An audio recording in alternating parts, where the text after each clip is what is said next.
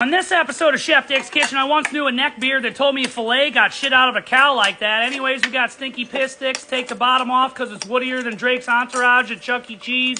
These onions don't make me cry because I'm not a little bitch. I got some boomers. We're going to see unicorns and rainbows and shit. Hawk 2. Lube it up. Spit on this thing. Black ass pepper. Pink pussy salt. Treat it like a lady. Massage it at first. Then go to Pound Town. Flip it over. Do it from behind. Black ass pepper. Pink ass pussy salt. Get the grill higher than astronaut cock. Throw everything on the grill. Char it the fuck up. These maters taste really good if you're not using these motherfuckers. The rest tastes like shit. This is a vegan dildo. Single moms can take the whole thing, but you can probably only take 5.5 inches. Came to cut and fuck. This is basil. Take the seeds and stems out. Fuck you, Mike. Like it's the weed we bought in Akron, Ohio. Roll it up. Give it a chiffonade. That's thin ass hair like on my bald ass dome piece. Once the veggies are so black, they believe in every magic trick. We cut up the fucking boomers. Now we got the stinky piss sticks. After that, this onion didn't make us cry.